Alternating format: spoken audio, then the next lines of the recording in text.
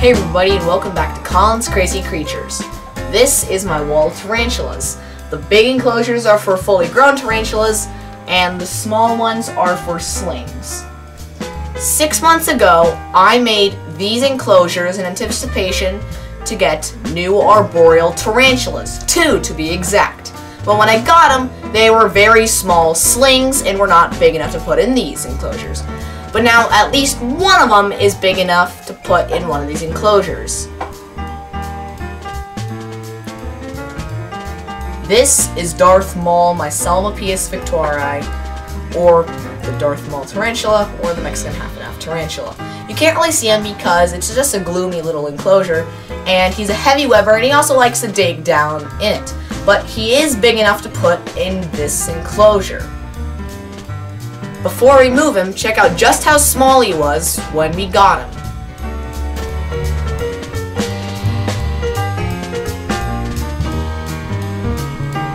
It's on the back.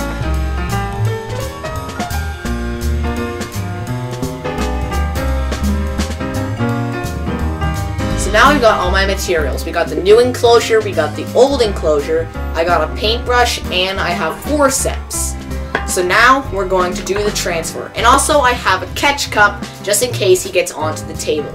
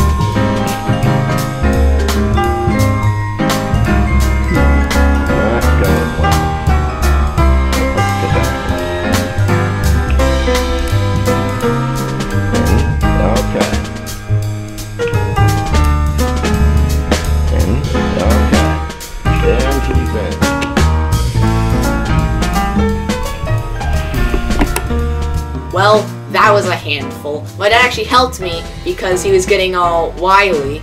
So now I'm going to show you how we actually made the enclosures, and then we'll move in the other tarantula.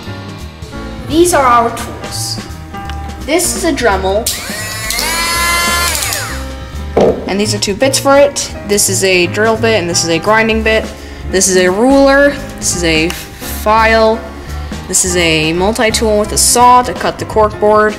This is ultraviolet sensitive glue and tape. So these are our materials. This is cork bark that we're going to put on the back of the enclosure. This is the box that's going to be the actual enclosure. These are 2 plastic knobs that hold this rubber band in place to keep the lid down. So, let's get to building.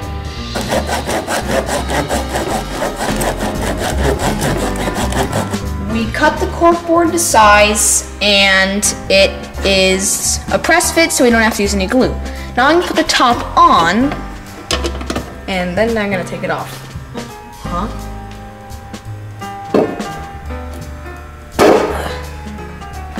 As you can see, it's not the easiest to take off. And that's not necessarily a bad thing, but we don't want to scare the tarantulas every single time when we open it. So we're going to sand down the corners of the inside of it and the lid to make it an easier fit.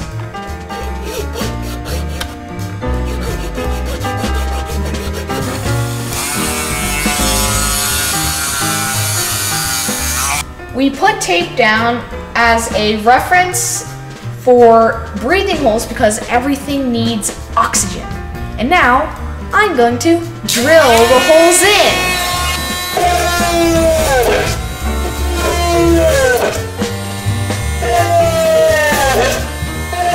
Now that I've drilled the holes in, I'm going to glue in the knob with the ultraviolet glue.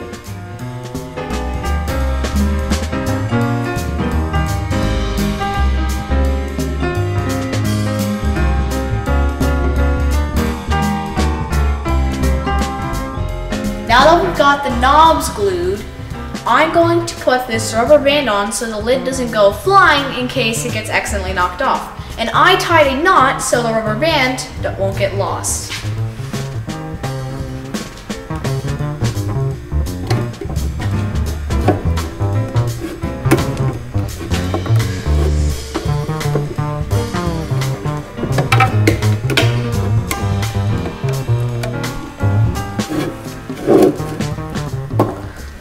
So now the base is done. Now let's go back to the house to put the final details in. Now we're back in the reptile room. I put some substrate, a little bit of sphagnum moss, and 2 artificial plants in, and now I'm going to put a piece of cork bark in. And now I'm going to put the lid on.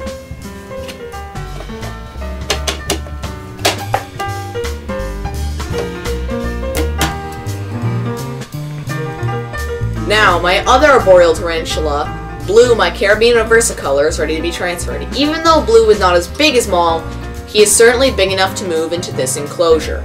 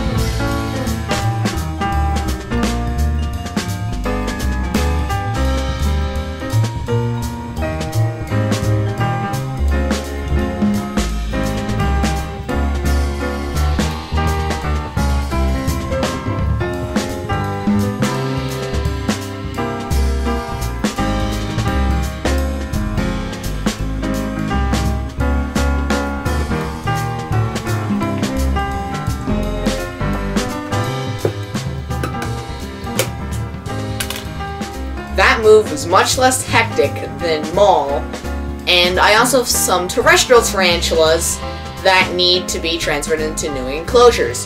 So stay tuned for video on that. Thanks for watching. Please subscribe to our channel, like our videos, and see you next time on Colin's Crazy Creatures.